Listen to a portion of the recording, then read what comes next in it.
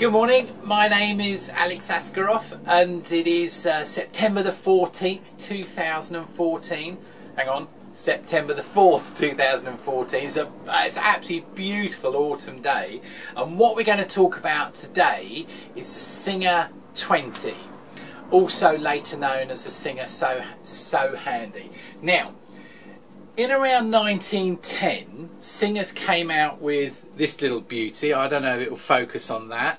And this is a later model. I'll tell you about this in a second. The original first one had a 4-spoke hand wheel. And Singers never really bothered messing around with toy sewing machines, but they had a lull in production.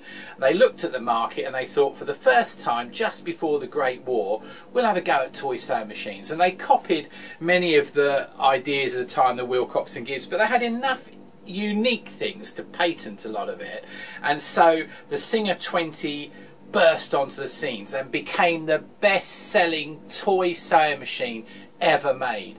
Now, after the patents ran out, which was 7 years, 14 years, then all of a sudden everybody copied exactly the same shape. So you could have bought a Singer like that, or you could have bought, this is the Japanese much later model, but exactly the same, the all sewing machine made in Japan.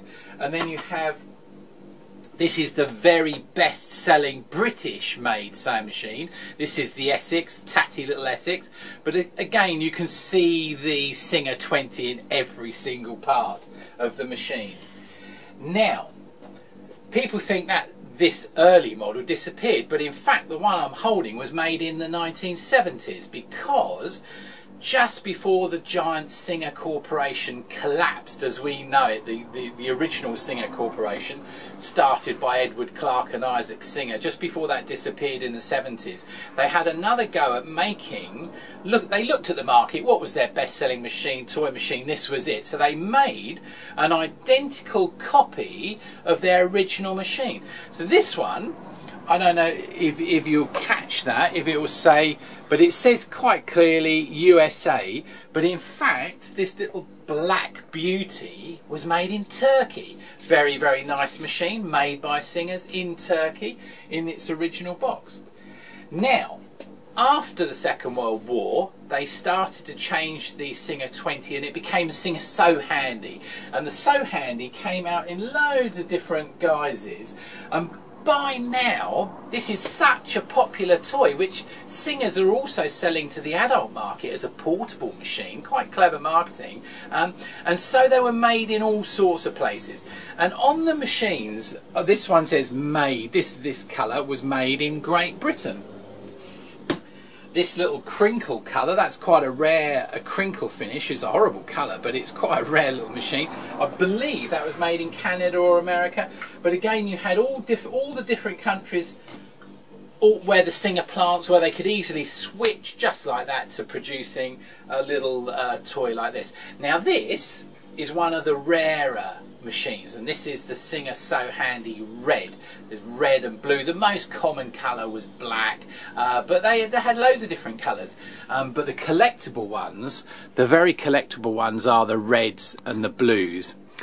And I'm just going to show you a little trick here with the Singer Sewhandy. If ever you have a problem and you cannot get your machine to stitch properly, it's 9 times out of 10 because of this tiny little mechanism here. And on each stitch, as the needle comes up, as it gets to its highest point, it just lifts this little plate, and as the needle drops, it traps the thread, so the thread is locked in there. Now, if your machine doesn't lock the thread there, then it doesn't create the lock for the chain stitch down here. And so if you've got a faulty Singer 20 that's not stitching properly, look at this, because this is usually the point.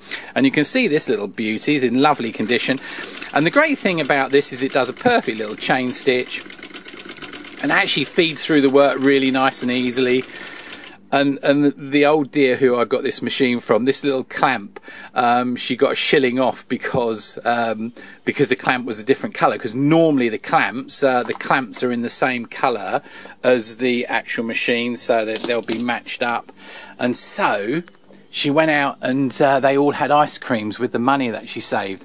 So she got a little machine for her birthday, and then she got a little bit of an extra present.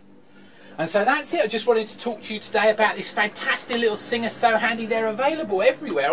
You can pick them up on eBay and everything for a reasonable price. Some collectors get the whole, they go crazy and they get the whole range, every different colour and every different 8-spoke, 4-spoked hand wheels, you know.